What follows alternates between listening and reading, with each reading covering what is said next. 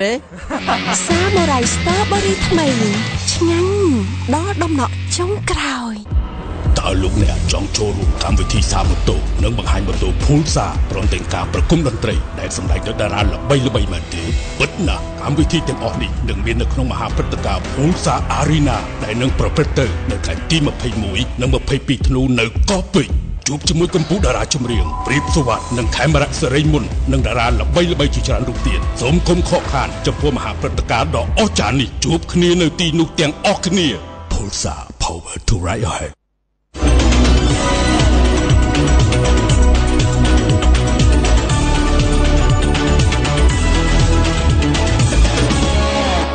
ចា៎ជំរាបសួរនិងអរគុណលោកនាងដែលកំពុងតែបើកស្ដាប់ការផ្សាយរបស់វិទ្យុខ្មែរអន្តរជាតិ VAYO FM 105.5ផ្សាយចេញពីរាជធានីភ្នំពេញស្ថានីយ៍ផ្សាយបន្ត3ទៀត 102.5 ខេត្តព្រះសីហនុនិង88 MHz ខេត្តបាត់ដំបងនិងខេត្តសៀមរាបចា៎ខណៈនេះដែរនាងខ្ញុំខុនចម្ប៉ារួមនឹងសក្តិកម្មវិធីព័ត៌មានទាំងអស់សូមជូនកម្មវិធីផ្សាយព័ត៌មានរយៈពេល1ម៉ោងសម្រាប់ល្ងាចថ្ងៃអង្គារទី17ខែធ្នូនេះចាំមុននឹងជូនព័ត៌មានពិស្ដានាងខ្ញុំសូមជូនពីមេតិការព័ត៌មានសំខាន់ៗជាមុនសម្ដេចហ៊ុនសែនបានដឹកនាំគណៈប្រតិភូធ្វើដំណើរមកដល់កម្ពុជាវិញហើយនៅរសៀលនេះរដ្ឋាភិបាលនិងសង្គមស៊ីវិលថាការធ្វើបាតកម្មរាល់ថ្ងៃរបស់គណៈបកប្រឆាំងនឹងធ្វើឲ្យប៉ះពាល់ដល់សេដ្ឋកិច្ចជាតិសភាបន្តបើកកិច្ចប្រជុំលើរបៀបវិរៈសំខាន់ៗចំនួន6ទោះគ្មានវត្តមានរបស់គណៈបកប្រឆាំងសម្ដេចក្រមព្រះស្នើឲ្យរដ្ឋាភិបាលតាមចាប់ខ្លួនអ្នកលួចព្រះសារីរិកធាតុចំណែកឯព័ត៌មានអន្តរជាតិវិញគណៈបកភើថៃទាមទារឲ្យរំលាយរដ្ឋសភាគណៈបកប្រជាធិបតេយ្យចោលអាមេរិកទទូចឲ្យលោកកាហ្សៃចុះហត្ថលេខាលើកិច្ចព្រមព្រៀងកងទ័ពនៅអាហ្គានីស្ថានរួមនឹងព្រឹត្តិការណ៍ជាតិនិងអន្តរជាតិមួយចំនួនទៀតព័ត៌មានរហ័សច្បាស់លាស់មាននៅក្នុងវិទ្យុខ្មែរអន្តរជាតិ VAYO FM ព័ត៌មានជាតិចាយើងផ្ដើមព្រឹត្តិការណ៍ព័ត៌មានជាតិនាល្ងាចនេះស្ដីពីស្នេហ៍ហ៊ុនសែននិងគណៈប្រតិភូកម្ពុជាមួយចំនួនបានធ្វើមាតុភូមិនិវត្តន៍វិញហើយនៅថ្ងៃទី17ធ្នូនេះការធ្វើមាតុភូមិនិវត្តន៍នេះធ្វើឡើងបន្ទាប់ពីសម្ដេចហ៊ុនសែននិងគណៈប្រតិភូបានបំពេញទស្សនកិច្ចចាប់សពគ្រប់នៅក្នុងប្រទេសជប៉ុនកាលពីថ្ងៃទី12ដល់ថ្ងៃទី17ខែធ្នូឆ្នាំ2013ឆេងស្រីយ៉ាជូនព័ត៌មានលម្អិតនៅថ្ងៃទី17ធ្នូនេះគឺជាថ្ងៃចុងក្រោយហើយនៃដំណើរទស្សនកិច្ចរបស់សម្ដេចហ៊ុនសែននាយករដ្ឋមន្ត្រីនៃប្រទេសកម្ពុជានិងគណៈប្រតិភូកម្ពុជានៅក្នុងប្រទេសជប៉ុននៅថ្ងៃទី16ធ្នូនេះដែរសម្ដេចហ៊ុនសែននឹងដឹកនាំគណៈប្រតិភូមានដូចជារដ្ឋមន្ត្រីក្រសួងការបរទេសកម្ពុជាលោកហៅណាំហុងលោកសុនចន្ទថុលរដ្ឋមន្ត្រីក្រសួងពាណិជ្ជកម្មលោកអូនពុនមនីរតរដ្ឋមន្ត្រីក្រសួងសេដ្ឋកិច្ចនិងហិរញ្ញវត្ថុនិងសមាជិករដ្ឋាភិបាលជាច្រើនរូបទៀតធ្វើមាតុភូមិនិវត្តន៍វិញបើយោងតាមសេចក្តីប្រកាសព័ត៌មានរបស់ក្រសួងការបរទេសកម្ពុជាបានឲ្យដឹងថាលទ្ធផលនៅក្នុងដំណើរទស្សនកិច្ចចាប់ពីថ្ងៃទី12ធ្នូរហូតដល់ថ្ងៃទី17ធ្នូនៅប្រទេសជប៉ុនមានជាអាចដូចជាសម្ដេចហ៊ុនសែននិងសមាភិកីជប៉ុនលោកស៊ិនស៊ូអាបេបានចុះហត្ថលេខាលើឯកសារចំនួន4ដែលក្នុងនោះរួមមានលិខិតបដូរសារស្តីពីគម្រោងកែលម្អផ្លូវជាលេខ1លិខិតបដូរសារស្តីពីគម្រោងធ្វើឲ្យប្រសើរឡើងនៅមន្ទីរពេទ្យបង្អែកខេត្តព្រះសីហនុលិខិតបដូរសារស្តីពីគម្រោងកែលម្អសម្ភារៈសម្រាប់ការជួសជុលស្ពានហាខាងលិចនៃប្រាសាទអង្គរវត្តនិងអនុសារណៈស្តីពីការផ្លាស់ប្ដូរនិងកិច្ចសហប្រតិបត្តិការយោធារវាងក្រសួងការពារជាតិជប៉ុននិងក្រសួងការពារជាតិកម្ពុជាក្រៅពីការចុះហត្ថលេខានេះកាលពីថ្ងៃទី12ដល់ថ្ងៃទី14ធ្នូសម្ដេចហ៊ុនសែនបានចូលរួមកិច្ចប្រជុំកំពូលរំលឹកខួបអនុស្សាវរីយ៍អាស៊ានជប៉ុនលើកទី40ដែលបានអនុម័តលើសេចក្តីថ្លែងការណ៍ចក្ខុវិស័យស្តីពីមិត្តភាពនិងកិច្ចសហប្រតិបត្តិការអាស៊ានជប៉ុននិងសេចក្តីថ្លែងការណ៍រួមនៃកិច្ចកំពូលរំលឹកខួបអនុស្សាវរីយ៍អាស៊ានជប៉ុនលើកទី40រួមដៃគ្នាដោះស្រាយបញ្ហាប្រឈមនានានៅក្នុងតំបន់និងសកលលោកជាលទ្ធផលនៅក្នុងដំណើរទស្សនកិច្ចថ្ងៃបន្ទាប់ចាប់ពីថ្ងៃទី15ដល់ថ្ងៃទី17ខែធ្នូសម្ដេចនិងគណៈប្រតិភូបានចូលរួមកិច្ចប្រជុំកំពូលមេគង្គជប៉ុនលើកទី5បានអនុម័តលើការត្រួតពិនិត្យឡើងវិញនៅយុទ្ធសាស្ត្រក្រុងតូក្យូ2012សម្រាប់កិច្ចសហប្រតិបត្តិការមេគង្គជប៉ុនចំណែកឯនាយករដ្ឋមន្ត្រីសម្ដេចហ៊ុនសែននិងលោកជំទាវ ប៊ុនរ៉ានីហ៊ុនសែនក៏បានចូលបង្គំគាល់ព្រះចៅអធិរាជនិងអធិរាជនីជប៉ុននៅព្រះបរមរាជវាំងផងដែរក្នុងដំណើរទស្សនកិច្ចនេះពេលនេះជប៉ុនក៏បានប្រកាសថានឹងបញ្ជូនអ្នកជំនាញបោះឆ្នោតដើម្បីជួយកំណែទម្រង់ការបោះឆ្នោតនៅកម្ពុជាជាដើមគួរបញ្ជាក់ថាសម្ដេចហ៊ុនសែននាយករដ្ឋមន្ត្រីនៃប្រទេសកម្ពុជាបានដឹកនាំគណៈប្រតិភូមួយក្រុមទៅបំពេញទស្សនកិច្ចនៅប្រទេសជប៉ុនកាលពីព្រឹកថ្ងៃប្រហ័សទី12ធ្នូជាដំណើរទស្សនកិច្ចដែលធ្វើឡើងចាប់ពីថ្ងៃទី12ធ្នូដល់ថ្ងៃទី17ធ្នូ ចាយើងបន្តចាប់អារម្មណ៍ព្រឹត្តិការណ៍ព័ត៌មានជាតិស្ដីពីគណៈបក្សសង្គ្រោះជាតិដែលជាគណៈបកប្រឆាំងបានប្រកាសរៀបចំធ្វើមហាបដកម្មអហិង្សានិងការដើរហើរក្បួនបដកម្មដោយសន្តិវិធីជារៀងរាល់ថ្ងៃចាប់ពីថ្ងៃទី16ខែធ្នូឆ្នាំ2013តទៅជាមហាបដកម្មដែលធ្វើឡើងដើម្បីទាមទារមានកំណែទម្រង់ការបោះឆ្នោតនិងរៀបចំការបោះឆ្នោតជ្រើសតាំងតំណាងរាស្ត្រនីតិកាលទី5ឡើងវិញតែតើនឹងការធ្វើបដកម្មរាល់ថ្ងៃពីគណៈបក្សសង្គ្រោះជាតិនេះមន្ត្រីរដ្ឋាភិបាលនិងមន្ត្រីសង្គមស៊ីវិលបានលើកឡើងដូចគ្នាថាការធ្វើបដកម្មរៀងរាល់ថ្ងៃនេះនឹងធ្វើឲ្យប៉ះពាល់ដល់សេដ្ឋកិច្ចជាតិប៉ុន្តែបើតាមការអាងពីមន្ត្រីគណៈបក្សសង្គ្រោះជាតិវិញការធ្វើបដកម្មរៀងរាល់ថ្ងៃនេះគឺមិនប៉ះពាល់ដល់សេដ្ឋកិច្ចនោះឡើយព្រោះថាគណៈបក្សសង្គ្រោះជាតិមិនបានទៅទាមទារថវិកាពីរដ្ឋាភិបាលឡើយចាយើងនឹងវិលមកលម្អិតព័ត៌មាននេះនៅក្នុងនីតិហេតុការណ៍សំខាន់នាពេលបន្តិចទីនេះដែលមានសេចក្តីរាយការណ៍លម្អិតពីខុនសុភ័ក្រព័ត៌មានឈានមុខវិទ្យុខ្មែរអន្តរជាតិ VAYO FMចារបៀបវគ្គសំខាន់ចំនួន6នឹងត្រូវលើកឡើងដើម្បីពិភាក្សានៅក្នុងកិច្ចប្រជុំនៅរដ្ឋសភានៅថ្ងៃទី20ខែធ្នូខាងមុខនេះក្រោមការដឹកនាំប្រជុំដោយសម្ដេចហេងសំរិនប្រធានរដ្ឋសភាហេងសំណាងជូនព័ត៌មានលម្អិតនៅថ្ងៃទី20ខែធ្នូខាងមុខនេះសម្ដេចហេងសំរិនដែលជាប្រធានរដ្ឋសភានឹងដឹកនាំសម័យប្រជុំសភាក្នុងនីតិកាលទី5ដែលផ្ដោតសំខាន់ទៅលើរបៀបវគ្គសំខាន់ចំនួន6របៀបវគ្គសំខាន់ទាំង6រួមមានការបោះឆ្នោតជ្រើសរើសរដ្ឋមន្ត្រីក្រសួងឧស្សាហកម្មនិងសិប្បកម្មរដ្ឋមន្ត្រីក្រសួងរាយនឹងធម្មពលអនុម័តលើសេចក្តីព្រាងច្បាប់ស្តីពីការទូទាត់របស់រដ្ឋាភិបាលឲ្យក្រុមហ៊ុន Alex Corporationសេចក្តីព្រាងច្បាប់លើកិច្ចព្រមព្រៀងអាស៊ានស្តីពីការបម្លាស់ទីរបស់រូបវ័ននិងពិធីសារមួយចំនួនទៀតពាក់ព័ន្ធនឹងអាស៊ានជាដើមនេះបើតាមការបញ្ជាក់របស់លោកជាមយៀបប្រធានគណៈកម្មការហិរញ្ញវត្ថុធនាគារនិងសវនកម្មនៃរដ្ឋសភាវានឹងផ្ដល់សិទ្ធិច្បាប់ផ្ដល់សិទ្ធិបានវាទូទាត់ឲ្យការជូនដល់ក្រុមហ៊ុន Alex Corporation Co Limited តាមមានអាស៊ានមាននេះទាំងច្បាប់5ដែលត្រូវអនុម័តនៅពេលមុខហើយនឹងបោះឆ្នោតជ្រើសតាំងនៅរដ្ឋមន្ត្រីក្រសួងឧស្សាហកម្មសិប្បកម្មនិងមន្ត្រីក្រសួងរាយកម្មពលលោកជាមជាបន្តថាទោះបីជាគ្មានវត្តមានចូលរួមប្រជុំរបស់គណៈបក្សសង្គ្រោះជាតិក៏ដោយក៏មិនមានផលប៉ះពាល់ដល់ការប្រជុំនិងការអនុម័តរបស់រដ្ឋសភានោះទេគូបញ្ជាក់ផងដែរថារដ្ឋាភិបាលអាណត្តិទី5នេះមានក្រសួងសរុបចំនួន27ក្រសួងនិងរដ្ឋលេខាធិការចំនួន1គឺរដ្ឋលេខាធិការអាកាសចរស៊ីវិលសម្រាប់ក្រសួងឧស្សាហកម្មរាយនឹងធម្មពលត្រូវបានបំបែកទៅជាក្រសួង2គឺក្រសួងឧស្សាហកម្មនិងសិប្បកម្មនិងក្រសួងរាយនឹងធម្មពលចាយើងបន្តចាប់អារម្មណ៍ព្រឹត្តិការណ៍ព័ត៌មានជាតិស្ដីពីសម្ដេចក្រមព្រះនរោត្តមរណរដ្ឋកាលពីថ្ងៃទី16ខែធ្នូម្សិលមិញបានចេញសេចក្តីថ្លែងការណ៍មួយដែលបានស្នើឲ្យរដ្ឋាភិបាលត្រូវចាត់វិធានការយ៉ាងម៉ឺងម៉ាត់នៅក្នុងការស្វែងរកអ្នកលួចវត្ថុស័ក្តិសិទ្ធិនៅក្នុងព្រះពុទ្ធសាសនាគឺព្រះសារីរិកធាតុពីភ្នំព្រះរាជទ្រព្យកាលពីយប់ថ្ងៃទី9ធ្នូកន្លងទៅនេះវ៉ាន់វុធាជូនព័ត៌មានលម្អិតសម្ដេចក្រមព្រះនរោត្តមរណរដ្ឋប្រធានក្រុមឧត្តមប្រឹក្សាផ្ទាល់ព្រះមហាក្សត្របានចេញសេចក្តីថ្លែងការណ៍ដោយព្រះអង្គបានស្នើឲ្យរាជរដ្ឋាភិបាលកម្ពុជាត្រូវចាត់វិធានការយ៉ាងណាឲ្យបានម៉ឺងម៉ាត់ជាទីបំផុតដើម្បីរកឲ្យឃើញនៅអ្នកប្រព្រឹត្តបទល្មើសករណីលួចព្រះសុវណ្ណកោដ្ឋព្រះសារីរិកធាតុព្រះពុទ្ធនៅកំពូលភ្នំព្រះរាជទ្រព្យឬភ្នំឧដុង្គការចេញសេចក្តីថ្លែងការណ៍បែបនេះធ្វើឡើងក្រោយពេលមួយសប្តាហ៍ដែលព្រះសារីរិកធាតុបានបាត់ពីទីតម្កល់នៅក្នុងសេចក្តីថ្លែងការណ៍របស់សម្ដេចក្រមព្រះអង្គមានព្រះរាជបន្ទូលថា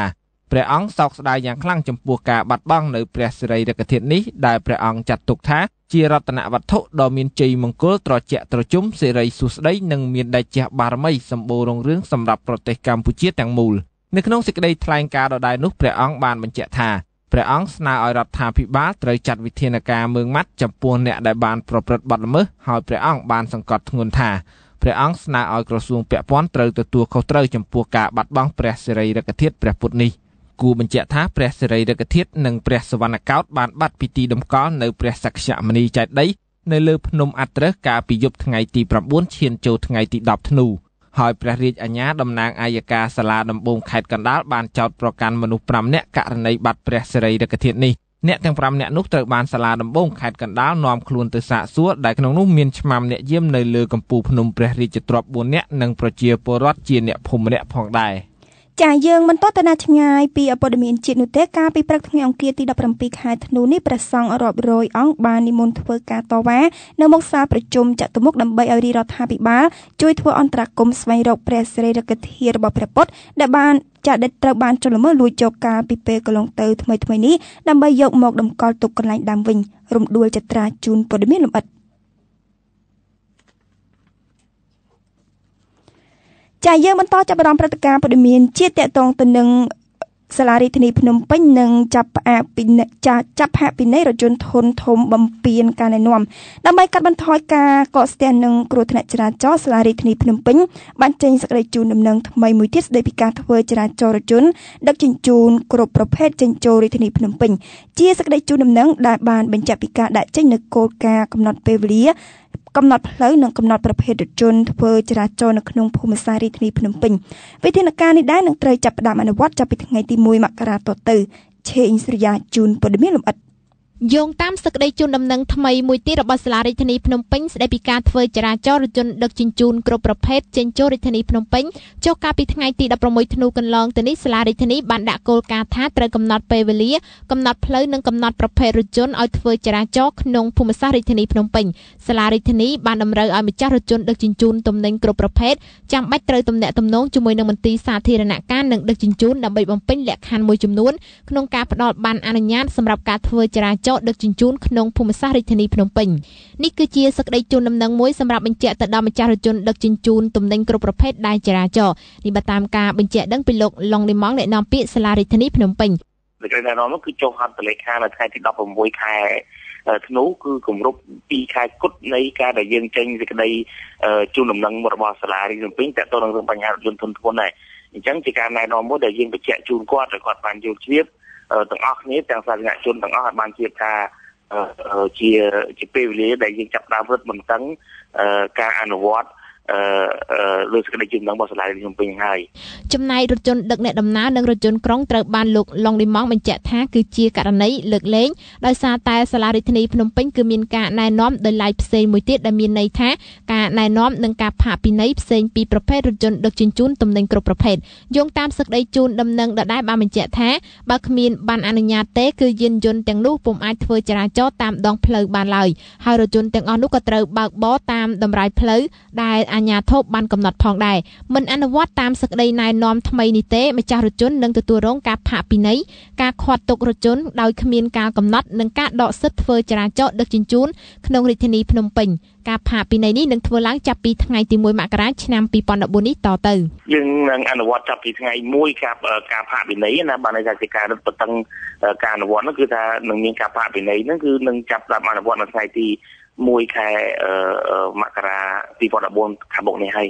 គូបញ្ជាក់ថាកាលពីពេលកន្លងទៅអភិបាលរាជធានីភ្នំពេញបានដាក់បញ្ជាឲ្យមានការរឹតបន្តឹងនិងបញ្ឈប់មិនឲ្យមានរថយន្តធុនធំដឹកទំនិញគ្រប់ប្រភេទធ្វើចរាចរណ៍ឆ្លងកាត់រាជធានីភ្នំពេញនៅពេលថ្ងៃគឺចាប់ពីថ្ងៃទី1ខែវិច្ឆិកាតទៅការហាមឃាត់រថយន្តធុនធំចូលរាជធានីភ្នំពេញនេះគឺជាវិធានការមួយក្នុងចំណោមវិធានការទាំង3ដែលអភិបាលរាជធានីភ្នំពេញបានដាក់ឲ្យមន្ត្រីក្រមអាវ៉ាត់អនុវត្តឲ្យបានសម្រេចរីឯវិធានការ2ផ្សេងទៀតគឺការស្ដារប្រឡាយនិងប្រព័ន្ធលូនិងបញ្ហាប្រមូលសម្រាមក្នុងរាជធានីដែលមានភាពយឺតយ៉ាវនាពេលកន្លងមកនេះព័ត៌មានរហ័សច្បាស់លាស់មាននៅក្នុងវិទ្យុខ្មែរអន្តរជាតិ VAYO FM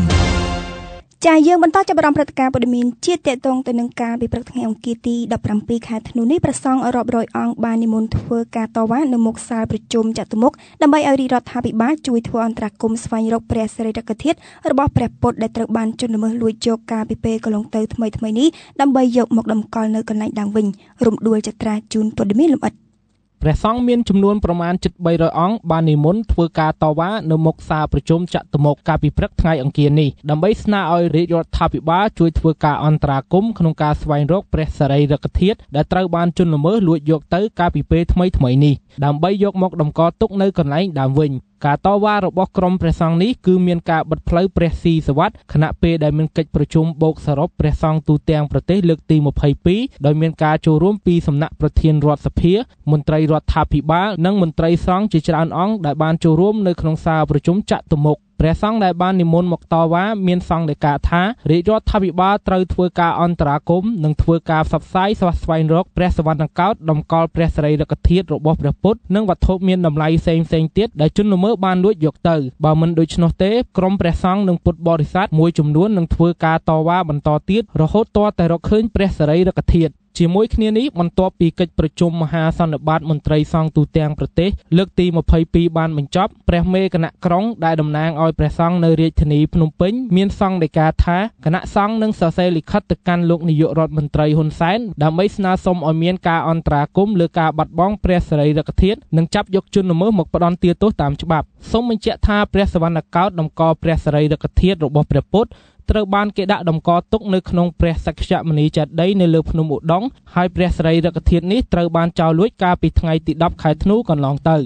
ចាយើងបញ្ចប់ព្រឹត្តិការណ៍ព័ត៌មានជាតិនៅល្ងាចនេះស្ដីពីកងទ័ពកម្ពុជាចំនួន184នាក់ត្រូវបានបញ្ជូនទៅកាន់ប្រទេសលីបង់នៅក្នុងឋានៈជាតំណាងឲ្យអង្គការសហប្រជាជាតិការបញ្ជូនកងទ័ពកម្ពុជាទៅប្រទេសលីបង់នេះត្រូវបានធ្វើឡើងតាមសំណើរបស់អង្គការសហប្រជាជាតិដែលបានស្នើសុំឲ្យកម្ពុជាជួយធ្វើអន្តរាគមន៍ដោះមីននៅប្រទេសលីបង់វ៉ាន់វុធាជូនព័ត៌មានលម្អិត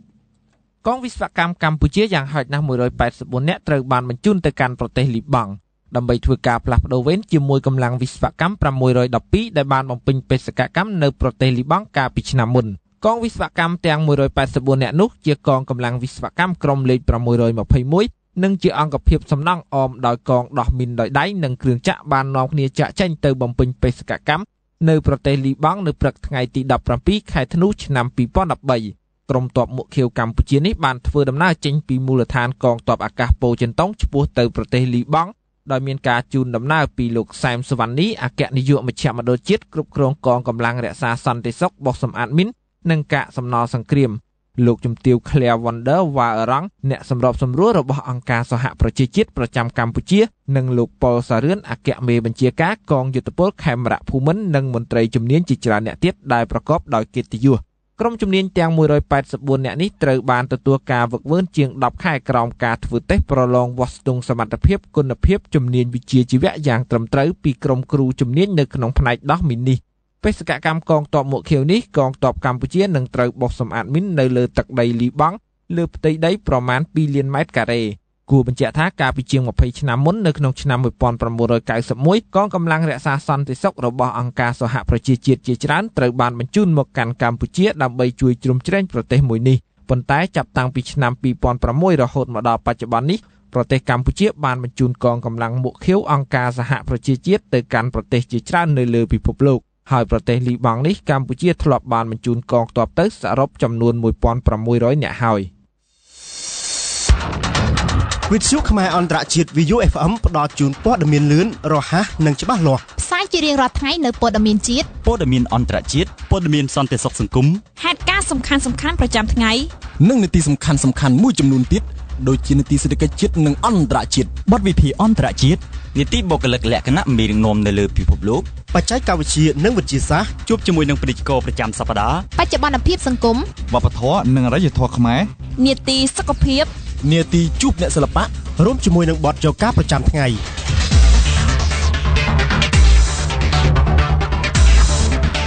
ផ្សាយជូន3ដងក្នុងមួយថ្ងៃពេលព្រឹកចាប់ពីម៉ោង6ដល់ម៉ោង7ព្រឹកថ្ងៃត្រង់ចាប់ពីម៉ោង12ដល់ម៉ោង1រសៀលនិងពេលល្ងាចចាប់ពីម៉ោង6ដល់ម៉ោង7យប់វិទ្យុខ្មែរអន្តរជាតិ VAYO FM ព័ត៌មានឈានមុខ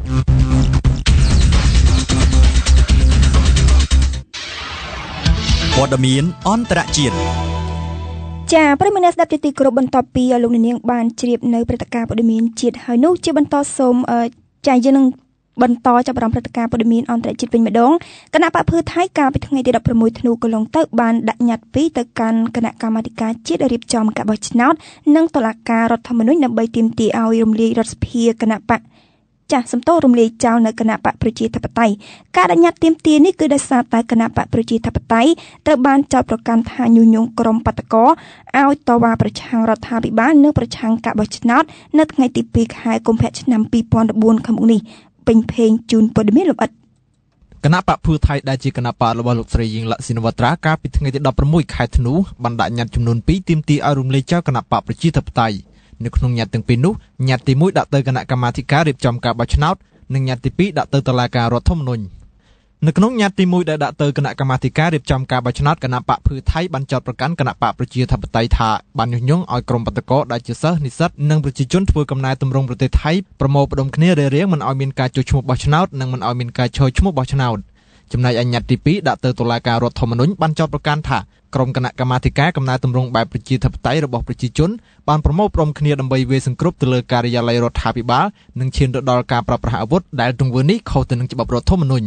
ក្រៅពីនោះនៅក្នុងញត្តិដែលដាក់ទៅតុលាការរដ្ឋធម្មនុញ្ញគណៈបកភឿថៃក៏បានស្នើឲ្យតុលាការរដ្ឋធម្មនុញ្ញចេញលិខិតបញ្ជាឲ្យលោកស៊ូថេបថងស៊ូបានដែលជាមេដឹកនាំក្រុមបដិករបញ្ឈប់ចលនាប្រមូលផ្ដុំតវ៉ាប្រឆាំងទៅនឹងរដ្ឋាភិបាលផងដែរសូមបញ្ជាក់ថាក្រៅពីការចោទប្រកាន់ដោយតែបានរៀបរាប់ខាងលើគណៈបកភឿថៃក៏បានស្នើឲ្យគណៈកម្មាធិការរៀបចំការបោះឆ្នោតធ្វើការស៊ើបអង្កេតទៅលើលោកស៊ូថេបមេដឹកនាំគណៈកម្មាធិការកំណែទម្រង់បែបប្រជាធិបតេយ្យប្រជាជន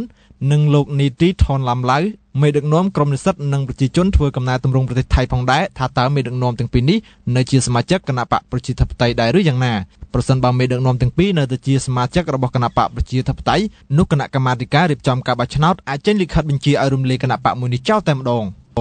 ចាយើងបន្តចាប់អារម្មណ៍ព្រឹត្តិការណ៍ព័ត៌មានអន្តរជាតិស្ដីពីលោកបានគីមុនអគ្គលេខាធិការនៃអង្គការសហប្រជាជាតិមានគម្រោងធ្វើដំណើរទៅកាន់តំបន់ទីក្រុងតាក្លូបានប្រទេសហ្វីលីពីននៅក្នុងសប្តាហ៍នេះដើម្បីធ្វើការត្រួតពិនិត្យឲ្យបានច្បាស់ពីចំនួននៃការរងការបំផ្លាញនៃសារអាកាសធាតុដ៏អាក្រក់បន្ទាប់ពីតំបន់នេះត្រូវបានរងការវាយប្រហារយ៉ាងធ្ងន់ធ្ងរដោយសារខ្យល់ព្យុះទីហ្វុងដ៏កំណាច់បើយោងតាមអ្នកនាំពាក្យរបស់អង្គការសហប្រជាជាតិបានឲ្យដឹងថាលោកបានគីមុននឹងធ្វើដំណើរទៅដល់ទីក្រុងម៉ានីលនៅថ្ងៃសុក្រដើម្បីពិភាក្សាជាមួយប្រមុខរាជរដ្ឋមន្ត្រីហើយនៅថ្ងៃសៅរ៍លោកបានគីមុននឹងធ្វើដំណើរទៅទីក្រុងតាក្លូបានដែលនៅថ្ងៃអាទិត្យលោកបានគីមុននឹងធ្វើដំណើរចាកចេញពីប្រទេសហ្វីលីពីន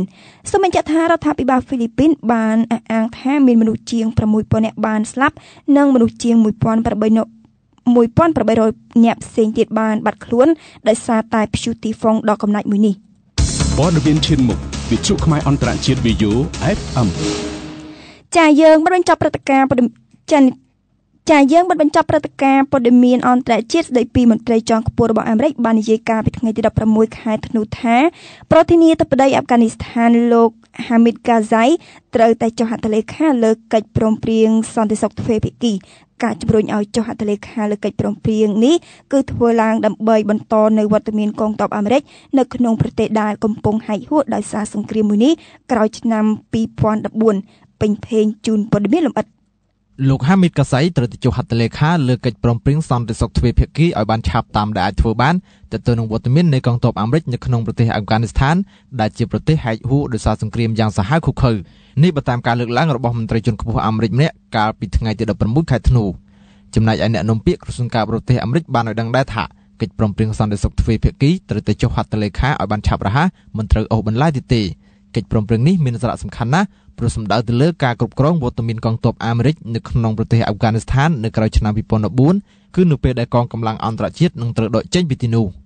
អ្នកនាំពាក្យរូបនេះបានបន្ថែមថាគោលជំហររបស់អាមេរិកមិនប្រែប្រួលនោះទេអាមេរិកនឹងបន្តពិភាក្សាជាមួយលោកកាសៃនិងជាមួយមន្ត្រីរបស់អាហ្វហ្គានីស្ថានពីវិធីសាស្ត្រក្នុងការទទួលបានជោគជ័យលើកិច្ចព្រមព្រៀងនេះឲ្យបានឆាប់រហ័សដោយឡែករដ្ឋមន្ត្រីជាន់ខ្ពស់របស់អាមេរិកលោក John Kerry បានផ្ដល់បទសម្ភាសន៍ជាមួយទូរទស្សន៍ ABC កាលពីថ្ងៃទី15ខែធ្នូថាលោកបើកទ្វារទទួលអ្នកតំណាងរបស់លោកកាសៃដែលចូលរួមនៅក្នុងការចុះហត្ថលេខាលើកិច្ចព្រមព្រៀងនេះជានិច្ចហើយលោក John Kerry សង្ឃឹមថានឹងទទួលបានផលវិជ្ជមានទោះបីជាការបោះឆ្នោតជ្រើសរើសប្រធានាធិបតីថ្មីនៅអាហ្វហ្គានីស្ថាននឹងធ្វើឡើងនៅខែមេសាឆ្នាំក្រោយក៏ដោយសូមបញ្ជាក់ថាដំណោះស្រាយទៅនឹងការចុះហត្ថលេខាលើកិច្ចព្រមព្រៀងសន្តិសុខទ្វេភាគីត្រូវបានយល់ស្របម្ដងរួចមកហើយថានឹងចុះនៅចុងឆ្នាំ2013ប៉ុន្តែក្រោយមកក៏ត្រូវលោកកាសៃបដិសេធដោយលោកបានលើកឡើងថាការចុះហត្ថលេខាគឺអាស្រ័យទៅលើប្រធានាធិបតីនៅអាណត្តិក្រោយជាអ្នកសម្រេចការប្រកាសបែបនេះធ្វើឲ្យអាមេរិកមានកំហឹងយ៉ាងខ្លាំងដោយជាប់ប្រកាន់លោកកាសៃថានិយាយដោយគ្មានទំនួលខុសត្រូវដែលការធ្វើបែបនេះវត្តមាននៃកងទ័ពអាមេរិកនៅក្នុងប្រទេសអាហ្វហ្គានីស្ថានដើម្បីវឹកវើដល់កងទ័ពអាហ្វហ្គានីស្ថាននៅឆ្នាំក្រោយក៏ទំនងជាមិនមាននោះដែរ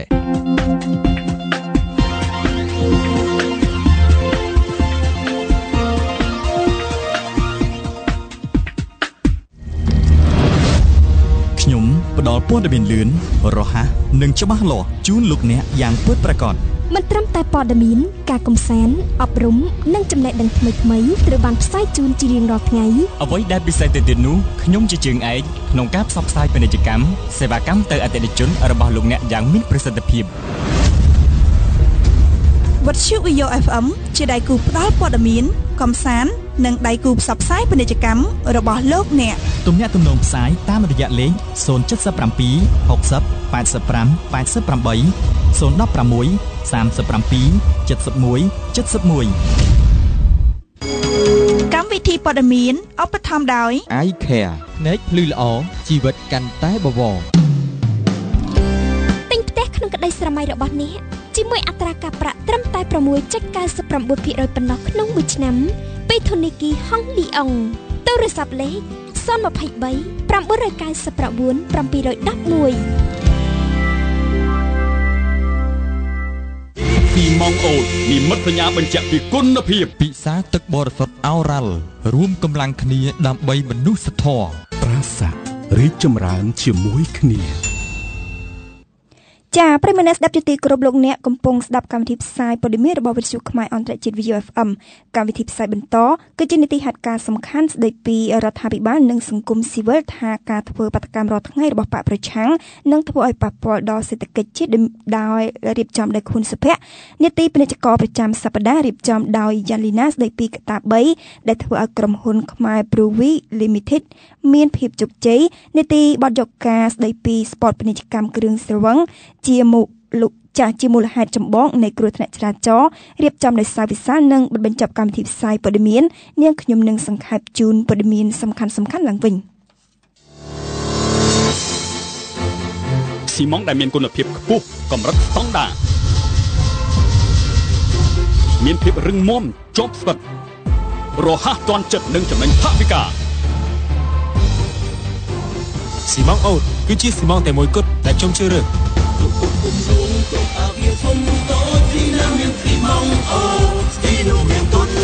៊ីម៉ងអូតនិមិត្តសញ្ញាបញ្ជាក់ពីគុណភាពបទពិសោធន៍ជាង100ឆ្នាំរបស់យើងធ្វើឲ្យយើងយល់ច្បាស់ពីភាពចាំបាច់នៃការរីកចម្រើនពីជំនាន់មួយទៅជំនាន់មួយទៀតដូច្នេះហើយយើងតែងតែនៅក្បែរលោកអ្នកជានិច្ចដើម្បីជួយសម្រេចគោលដៅអនាគតលោកអ្នកធនាគារហុងលីអុងជឿជាក់តាំងពីឆ្នាំ1905លោកអ្នកកំពុងស្ដាប់ការផ្សាយវិទ្យុខ្មែរអន្តរជាតិ VAYO FM ហេតុការណ៍សំខាន់ចាគណៈបកសង្គ្រោះជាតិដែលជាគណៈបកប្រឆាំងបានប្រកាសរៀបចំធ្វើមហាបាតកម្មអហិង្សានិងការដាស់ហែក្បួនបាតកម្មដោយសន្តិវិធីជារៀងរាល់ថ្ងៃចាប់ពីថ្ងៃទី16ខែធ្នូឆ្នាំ2013តទៅជាមហាបាតកម្មធ្វើឡើងដើម្បីទាមទារមានកំណែទម្រង់ការបោះឆ្នោតនិងការរៀបចំបោះឆ្នោតជ្រើសរើសតំណាងរាស្ត្រនីតិកាលទី5ឡើងវិញតែទៅនឹងការធ្វើបាតកម្មរាល់ថ្ងៃពីសំណាក់គណៈបកសង្គ្រោះជាតិនេះមន្ត្រីរដ្ឋាភិបាលនិងមន្ត្រីអង្គការសង្គមស៊ីវិលបានលើកឡើងដូចគ្នាថាការធ្វើបាតកម្មរាល់ថ្ងៃនេះនឹងធ្វើឲ្យប៉ះពាល់ដល់សេដ្ឋកិច្ចជាតិប៉ុន្តែបើតាមការអាងពីមន្ត្រីគណៈបកសង្គ្រោះជាតិវិញការធ្វើបាតកម្មរាល់ថ្ងៃនេះគឺមិនប៉ះពាល់ដល់សេដ្ឋកិច្ចជាតិនោះឡើយព្រោះថាគណៈបកសង្គ្រោះជាតិមិនបានទៅទាមទារថវិកាពីរដ្ឋាភិបាលនោះឡើយចាស់ជាបន្តសូមលោកអ្នកនាងស្ដាប់សេចក្តីរាយការណ៍លម្អិតពីខួនសុភ័ក្រនៅក្នុងនីតិហេតុការណ៍សំខាន់ដូចតទៅមកដល់ថ្ងៃទី17ខែធ្នូនេះគឺជាថ្ងៃទី3ហើយដែលគណៈបក្សប្រជាជាតិបានចាប់ផ្ដើមរៀបចំធ្វើមហាបាតកម្មជាថ្មីដើម្បីបន្តដាក់សម្ពាធលើរដ្ឋាភិបាលដើម្បីឲ្យធ្វើការកែតម្រង់ការបោះឆ្នោតនិងទាមទារឲ្យមានការបោះឆ្នោតជ្រើសតាំងតំណាងរាស្ត្រនីតិកាលទី5ឡើងវិញនៅឆ្នាំ2014ខាងមុខនេះការរៀបចំមហាបាតកម្មនេះគឺធ្វើជារៀងរាល់ថ្ងៃដោយមានការជួបជុំក្រុមបាតកោនៅទីលានប្រជាធិបតេយ្យនៅពេលព្រឹកនិងនៅពេលរសៀលនឹងដឹកនាំក្រុមបាតកោដែលហែកក្បួននៅតាមដងផ្លូវមួយចំនួនដើម្បីបង្ហាញអំពីគោលបំណងនៃការទាមទាររបស់គណៈបក្សប្រជាជាតិចំពោះការរៀបចំធ្វើមហាបាតកម្មរាល់ថ្ងៃពីសំណាក់គណៈបក្សប្រជាជាតិនេះមន្ត្រីរដ្ឋាភិបាលនិងមន្ត្រីអង្គការសង្គមស៊ីវិលបានលើកឡើងថានឹងធ្វើឲ្យប៉ះពាល់ដល់សេដ្ឋកិច្ចជាតិជាមិនផុត អ្នកនាំពាក្យទីស្តីការគណៈរដ្ឋមន្ត្រីលោកផៃស៊ីផានមានប្រសាសន៍ថាអ្នកដែលរងផលប៉ះពាល់មុនគេអំពីបញ្ហាសេដ្ឋកិច្ចនោះគឺបាតកោដែលចូលរួមធ្វើបាតកម្មជាមួយគណៈបក្សប្រជាជាតិតែម្ដងដែលពួកគេមិនបានប្រកបមុខរបរចិញ្ចឹមជីវិតប្រចាំថ្ងៃរីឯប្រជាពលរដ្ឋដែលមិនមែនជាបាតកោក៏ទទួលរងផលប៉ះពាល់ផងដែរនៅការធ្វើបាតកម្មរបស់គណៈបក្សប្រជាជាតិនេះនោះគឺការពិបាកធ្វើចរាចរណ៍នៅតាមដងផ្លូវដែលគណៈបក្សប្រជាជាតិដាក់ហើយក្បួនរឿងទី1ហ្នឹងគឺការចូលរួមបាតកម្មហ្នឹងគឺប៉ះពាល់ដល់សេដ្ឋកិច្ចអ្នកចូលរួមបាតកម្មហ្នឹងមុនគេព្រោះអត់បានប្រកបដែលអ្វីជាការដោះស្រាយជីវភាពប្រចាំថ្ងៃរបស់គេរវល់តែពីរឿងធ្វើបាតកម្មអានឹងមួយប៉ះមុនគេបំផុតអត់មានប៉ះឯណាទេហើយចំណែកទី2ចំពោះប្រជាពលរដ្ឋដែលមិនមែនអ្នកធ្វើបាតកម្មវាអាចប៉ះទី1រឿងចរាចរណ៍តែគេមានសេរីភាពក្នុងការប្រើប្រាស់បង់ខ្នល់ដោយដោយសន្តិវិធីប្រកបទេឬមួយគេត្រូវរងចាំហើយទី2បើអ្នកធ្វើចរាចរណ៍ដឹកអ្នករបួសនិងអ្នកជំងឺទៅកម្មវិធីពេទ្យតែគេជួបឧបសគ្គទៀតណាអានឹងគឺប៉ះទៅក្នុងការប្រើប្រាស់ដងខ្នល់ដែលជាផលប្រយោជន៍សាធារណៈលោកផៃស៊ីផានមន្ត្រីជាន់ខ្ពស់រដ្ឋាភិបាលមានប្រសាសន៍បន្តថាការធ្វើបាតកម្មរដ្ឋថ្ងៃរបស់គណៈបក្សប្រជាជាតិក៏នឹងធ្វើឲ្យប៉ះពាល់ដល់សេដ្ឋកិច្ចរបស់រដ្ឋផងដែរព្រោះកញ្ចប់ថវិការបស់រដ្ឋមិនមែនសម្រាប់ឲ្យប៉ូលីសឈរហាលថ្ងៃហាលភ្លៀងការពារសន្តិសុខសណ្ដាប់ធ្នាប់នៃការធ្វើបាតកម្មរដ្ឋថ្ងៃរបស់គណៈបក្សប្រជាជាតិនោះទេហើយប៉ះទៀតគឺសេដ្ឋកិច្ចរបស់តែរដ្ឋយើងឃើញតែកញ្ចប់ថវិកាមិនមែនសម្រាប់ឲ្យប៉ូលីសឈរហាលភ្លៀងហាលខ្នល់សម្រាប់រៀបចំជួយការពារសម្បត្តិឲ្យសម្រាប់ធ្នាប់ឬសផលប្រយោជន៍សន្តិសុខសាធារណៈទេយើងយកលុយទៅប្រើនឹងតាអ្នកប៉ះបើលុយនេះយកទៅប្រើនឹងអង្គបានលុយណាមកធ្វើលូបានលុយណាមកធ្វើខ្នល់បានលុយណាមកចាត់ចែងឬការងារជាសង្គមដទៃទៀតអានេះគឺប៉ះទាំងអស់គ្នាមិនខុសគ្នាប៉ុន្មានដែរលោកឧបរៈប្រធានមជ្ឈមណ្ឌលស្ទីមនៅកម្ពុជានិងជាអ្នកខ្លំមើលស្ថានភាពនយោបាយនៅកម្ពុជាបានមានប្រសាសន៍ថាការធ្វើបាតកម្មរដ្ឋថ្ងៃរបស់គណៈបក្សប្រជាជាតិនេះការប៉ះពាល់ដល់សេដ្ឋកិច្ចមិនអត់នោះទេព្រោះថាអ្នកដែលទៅចូលរួមបាតកម្មនោះគឺសុទ្ធតែប្រកបមុខរបរចិញ្ចឹមជីវិតខ្ញុំថាវាប៉ះពាល់ដល់សេដ្ឋកិច្ចមិនថាអត់ទេគាត់តែមនុស្សដែលទៅបាតកម្មនេះដែលគាត់ឈប់រស់ទីរួមគាត់ផ្អាករស់ទីផ្អាករត់ម៉ូតូបោកប្រមូលគាត់អត់បានធ្វើការហ្នឹងក៏វាខាតទៅលើសេដ្ឋកិច្ចរួចហើយអញ្ចឹងផលប៉ះពាល់ទៅលើសេដ្ឋកិច្ចមួយផ្នែកធំនោះគឺទេសចរហើយនឹងការភ័យខ្លាចរបស់ប្រជាពលរដ្ឋហ្នឹងអញ្ចឹងគឺខ្ញុំគឺនឹងប៉ះពាល់ហើយប៉ុន្តែសំណួរគឺថាការប៉ះពាល់ហ្នឹងវាប៉ះវាខុសឬអត់ចម្លើយថាវាផ្សាយទៅលើលទ្ធផលទេបើសិនជាការជំរុញហ្នឹងវាអាចជាលទ្ធផលមួយអាចជំរុញឲ្យប្រទេសកម្ពុជារបស់យើងនឹងដើរទៅរករបបប្រជាធិបតេយ្យអាហ្នឹងគឺរឿងល្អប៉ុន្តែបើសិនជាជំរុញឲ្យប៉ះទង្គិចគ្នាខ្លាំងមែនតើធ្វើបាត់បង់ដល់យុវជននៃប្រជាពលរដ្ឋហើយវាប៉ះពាល់ខ្លាំងដល់សេដ្ឋកិច្ចហើយដល់អត់មានបានផលអីកើតហ្នឹងគឺនឹងចំពោះខ្ញុំគឺមិនបានល្អទេផ្ទុយពីការលើកឡើងរបស់មន្ត្រីរដ្ឋាភិបាលនិងមន្ត្រីអង្គការសង្គមស៊ីវិលនេះលោកចាងពុញរិទ្ធអ្នកនាំពាក្យគណៈបក្សប្រជាជាតិបានមានប្រសាសន៍ថាការធ្វើបាតកម្មរដ្ឋថ្ងៃនេះមិនប៉ះពាល់ដល់សេដ្ឋកិច្ចជាតិនោះឡើយព្រោះថាគណៈបក្សប្រជាជាតិមិនបានទៅទាមទារថវិកាពីរដ្ឋាភិបាលនោះឡើយខ្ញុំគិតថាដូចជាគ្មានប៉ះពាល់អ្វីផងពីព្រោះយើងមិនទៅទាមទារលុយពីក្រសួងស្ថាប័នណាផងដូច្នេះអត់មានប៉ះពាល់ដល់រឿងសេដ្ឋកិច្ចរឿងនេះទេគ្រាន់តែចង់ជម្រាបជូនថាបើសិនណាយើងចង់មានដំណោះស្រាយយើងត្រូវស្ដាប់មតិប្រជាពលរដ្ឋថាលោកចង់បានអ្វីហើយគួរអង្គុយជជែកគ្នាដោះស្រាយបញ្ហាអ្វីខ្លះក៏ប៉ុន្តែបើសិនណាបដ ហើយមិនយកចិត្តទុកដាក់មិនរៀបចំដើម្បីដោះស្រាយបញ្ហាទេមហាបដកម្មនឹងកាន់តែធំឡើងដែរចំពោះការលើកឡើងដែលថាបាតកោដែលចូលរួមធ្វើបាតកម្មជាមួយគណៈបក្សប្រជាជាតិរងផលប៉ះពាល់មុនគេនោះលោកយ៉ាងពុញរិទ្ធបានមានប្រសាសន៍ថាអ្នកដែលចូលរួមធ្វើបាតកម្មគឺធ្វើឡើងដោយស្ម័គ្រចិត្តនិងការលះបង់ដោយបាតកោទាំងនោះបានដឹងខ្លួនឯងហើយថាការលះបង់ដើម្បីធ្វើឲ្យមានការផ្លាស់ប្ដូរខ្ញុំយល់ផ្ទុយទៅវិញពីព្រោះបាតកោមហាជនខ្មែរទាំងប្រសង់ទាំងប្រសក់ទាំងក្មេងទាំងចាស់ទាំងប្រុសទាំងស្រីដែលលោកចូលរួមដោយការស្ម័គ្រចិត្តដោយការលះបង់ដូច្នេះគាត់ដឹងខ្លួនគាត់ហើយស្រេចថាគាត់លះបង់ដើម្បីឲ្យមានការផ្លាស់ប្ដូរពីព្រោះចង់ដោះស្រាយបញ្ហាជាតិដែលមិនអាចបដ ாய் ទុកតទៅទៀតបានហើយអ្នកដែលមិនបានចូលរួមគាត់ខិតខំបរិច្ចាគមានទឹកមានម្ហូបចំណីអីជាដើមដូច្នេះជាការរួមសាមគ្គីគ្នាខ្លាំងណាស់ដូច្នេះមិនមានប៉ះពាល់អ្វីដល់ជីវភាពរបស់យើងទេបាទយ៉ាងណាក៏ដោយលោកឧបរៈដែលជាអ្នកខ្លំមើលស្ថានភាពនយោបាយក្នុងប្រទេសកម្ពុជាបានអំពាវនាវឲ្យអ្នកនយោបាយខ្មែរជួបមុខគ្នាឲ្យបានច្រើនដើម្បីឈានទៅដល់ការដោះស្រាយវិបត្តិនយោបាយនៅកម្ពុជាដែលកំពុងតែជាប់គាំងនាពេលបច្ចុប្បន្ននេះប៉ុន្តែទន្ទឹមគ្នានឹងការធ្វើបាតកម្មនេះយល់ល្អគួរធ្វើបាតកម្មបដាចរចាគ្នាបដាទៅខ្ញុំមើលទៅចរិតខ្មែរយើងថាឲ្យទៅជួបគ្នាដឹងទៅជាសត្រូវឬមកបណ្ដាជួបគ្នាបានទៅគ្នាជាសត្រូវជាវប្បធម៌ fresh ឆាមួយអញ្ចឹងហើយបើខ្ញុំចង់ឲ្យថ្នាក់ដឹកនាំនៃគណៈបកទាំងពីរហ្នឹងជួយអាសាជួបគ្នាមែនទែនសាជួបគ្នាអាសាជ័យគ្នាទោះបីមានបញ្ហាមានមតិខុសគ្នាឬមួយទៅបញ្ហាខុសគ្នាមួយចំនួនក៏ដោយក៏ត្រូវជួបគ្នាបណ្ដោយបើជួបគ្នាជាតបានញឹកញាប់ហើយបានយូរអង្វែងទៅជាប្រព័ន្ធនយោបាយមួយល្អជាងការចាត់ទុកគ្នាជាត្រូវហើយស្ម័យយើងនៅតែមានចរិតមួយថាបើសិនយើងមិនយល់ស្របគឺកុំជួបគ្នាតែម្ដងអាហ្នឹងគឺជាចរិតមួយដែលខ្ញុំមើលទៅអាចមានបន្តមានគ្រោះថ្នាក់ដល់ប្រទេសកម្ពុជាពីព្រោះប្រទេសកម្ពុជាប្រឆាំងដោយប្រវត្តិសាស្ត្រយើងពីឡើយមកចឹងណាការដោះស្រាយវិបត្តិនយោបាយនៅកម្ពុជារហូតមកទល់នឹងពេលនេះនៅតែមិនទាន់រកច្រកចេញឃើញនៅឡើយទេហើយអ្នកនយោបាយក៏មិនទាន់ជួបគ្នាជាថ្មីដើម្បីរកយន្តការណាមួយដើម្បីដោះស្រាយបញ្ហានេះដែរគណៈបកប្រឆាំងក៏តែធ្វើបាតកម្មដើម្បីដាក់សម្ពាធទៅលើគណៈបកកណ្ដាលអំណាចចំពោះការទាមទាររបស់ខ្លួនរីឯគណៈបកកណ្ដាលអំណាចវិញក៏នៅតែបន្តអនុវត្តការងាររបស់ខ្លួនក្នុងរដ្ឋសភានិងរដ្ឋាភិបាលដោយមិនសូវខ្វល់ខ្វាយពីបាតកម្មរបស់គណៈបក្សជាតិប៉ុន្មាននោះទេបើនៅតែបែបនេះវិបត្តិនយោបាយនៅកម្ពុជាតើពេលណាទើបអាចដោះស្រាយបាន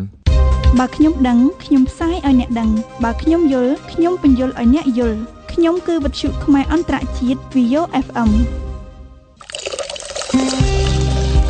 វត្តមានរបស់ខ្ញុំដើម្បីមនុស្សគ្រប់គ្នា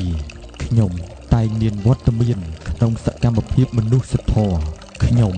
គឺទឹកពិសាគុណភាពអូរ៉ាល់គឺជាទឹកពិសាដែលមានគុណភាពអូរ៉ាល់គឺជាជម្រើសដ៏ប្រសើរដើម្បីសុខភាពនិងអារម្មណ៍ស្រស់ថ្លារីករាយជាមួយអូរ៉ាល់គ្រប់វ័យគ្រប់ទីកន្លែងនិងគ្រប់ពេលវេលាពិសាទឹកបរិសុទ្ធអូរ៉ាល់រួមកម្លាំងគ្នាដើម្បីមនុស្សធម៌ទិញផ្ទះក្នុងក្តីស្រមៃរបស់អ្នកជាមួយអត្រាការប្រាក់ត្រឹមតែ 6.99% ប៉ុណ្ណោះក្នុងមួយឆ្នាំពីធនាគារហងលីអុងទូរស័ព្ទលេខ023 999 711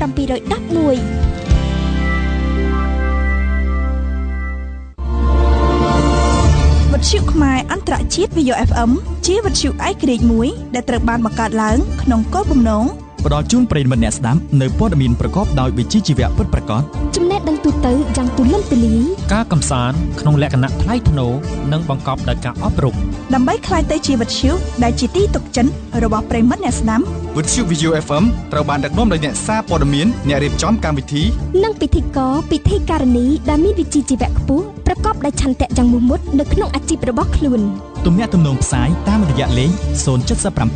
60 85 88 016 37 71 71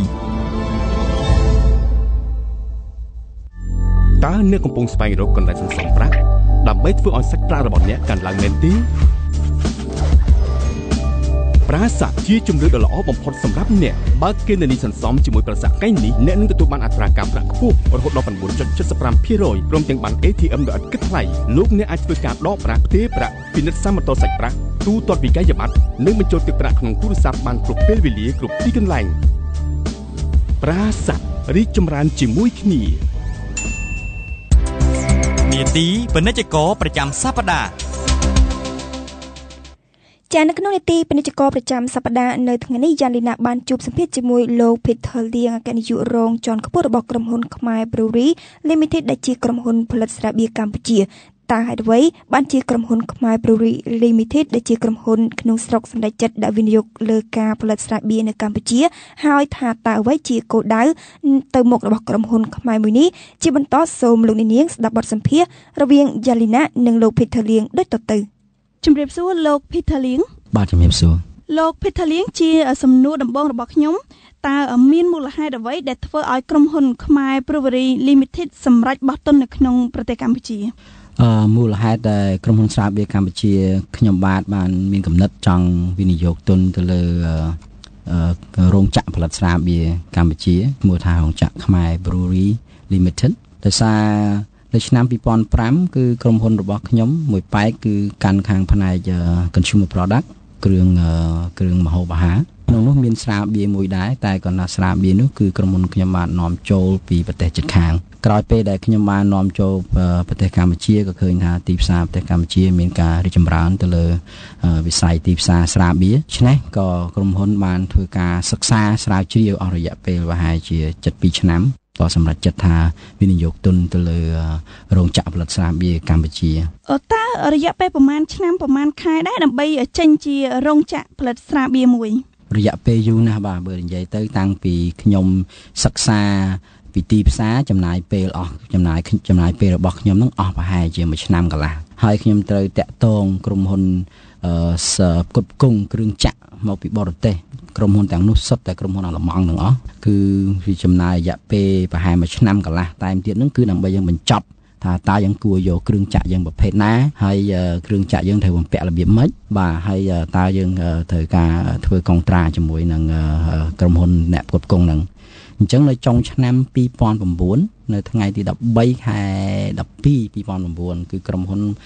ជីបម៉ុងគ្រប់បានសញ្ញាកុងត្រាជាមួយនឹងក្រុមហ៊ុនអាល្លឺម៉ង់ Siemens ជាអ្នកផ្គត់ផ្គង់ជាកញ្ចប់ turnkey បានន័យថារោងចក្រទាំងអស់ហ្នឹងគឺផ្គត់ផ្គង់តែក្រុមហ៊ុនតែម្នាក់នេះគឺក្រុមហ៊ុន Siemens ហ្នឹងនៅអាល្លឺម៉ង់ហ្នឹងចាលោកភិតលៀងតើមូលហេតុអ្វីដែលលោកជ្រើសរើសយកក្រុមហ៊ុនអាល្លឺម៉ង់ជាដៃគូនៅក្នុងការដំឡើងរោងចក្រដោយសារបច្ចេកវិទ្យាផលិតស្រាបៀរដែលមានគេថាបើយើងនិយាយទៅស្រាបៀរដែលល្បីបំផុតលើពិភពលោកគឺនៅប្រទេសអាល្លឺម៉ង់ហើយអញ្ចឹងបច្ចេកវិទ្យាផលិតស្រាបៀរទាំងអស់នៅលើពិភពលោកយើងបើយើងវិភាគទៅមើលរោងចក្រផ្សេងទៀតក្រុមហ៊ុនផ្សេងទៀតសុទ្ធតែបំពាក់គ្រឿងចក្រមកពីប្រទេសអាល្លឺម៉ង់ទាំងអស់យើងបាននិយាយរួចហើយអំពីការដំឡើងរោងចក្រប៉ុន្តែឥឡូវនេះយើងនិយាយអំពីវត្ថុធាតុដើមនិងគ្រឿងផ្សំវិញម្ដងលោកភីថាលៀងតើវត្ថុធាតុដើមឬក៏គ្រឿងផ្សំផលិតស្រាបៀរកម្ពុជាយកមកពីណាហើយមានអ្វីខ្លះដែរក្រុមហ៊ុនខ្មែរ Brew Limited យើងគឺយើងដូចខ្ញុំបាននិយាយពីមុនអញ្ចឹងគឺយើងផ្ដោតទៅលើគុណភាពសំខាន់សូម្បីតែគ្រឿងចក្រយើងត្រូវការគ្រឿងចក្រដែលល្អផលិតស្រាបៀរអញ្ចឹងបើសិនជាយើងគ្មានវត្ថុធាតុដើមល្អដើម្បីផលិតស្រាបៀរទេក៏យើងមិនអាចផលិតស្រាបៀរមួយដែលរសជាតិឆ្ងាញ់គុណភាពល្អដូច្នេះខាងក្រុមហ៊ុនរបស់ខ្ញុំបានហ្នឹងសម្រេចចិត្តយកវត្ថុធាតុដើមទាំងអស់ដែលផលិតស្រាបៀរហ្នឹងមកពីប្រទេសអឺរ៉ុបជាប្រទេសហូឡង់ដូចជាប្រទេសដេនម៉ាកប្រទេសអាល្លឺម៉ង់ឧទាហរណ៍ដូចស្រូវសាលីរបស់ខ្ញុំបានគឺនាំចូលមកពីប្រទេសទាំង3ហ្នឹងចំពោះហប់គឺខ្ញុំយកចេញមកពីប្រទេសអាល្លឺម៉ង់តែមួយគត់លោកភិតាលៀងសូមបញ្ជាក់ច្បាស់អ្វីទៅជាហប់គឺជាវត្ថុធាតុដើមមួយដ៏សំខាន់សម្រាប់ផលិតស្រាបៀរដែរទី1គេផ្ដល់ជាតិល្វីង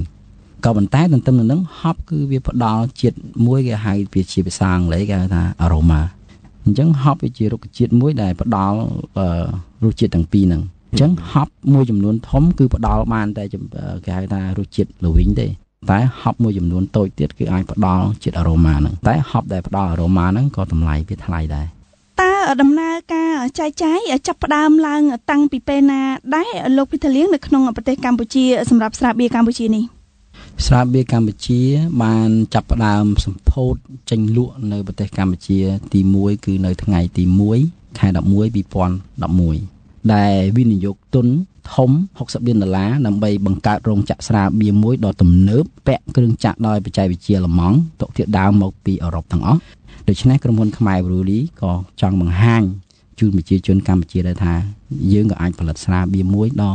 មានគុណភាពខ្ពស់ហើយក៏ឆ្ងាញ់តែសម្រាប់តម្រូវការប្រជាជនខ្មែរជាសំណួរចុងក្រោយរបស់ខ្ញុំអ្វីទៅជាភាពខុសគ្នាឬក៏ជាលក្ខណៈពិសេសនៅក្នុងការផលិតស្រាបៀរកម្ពុជាក៏ដូចជាកត្តាមួយឆ្ពោះទៅរកភាពជោគជ័យ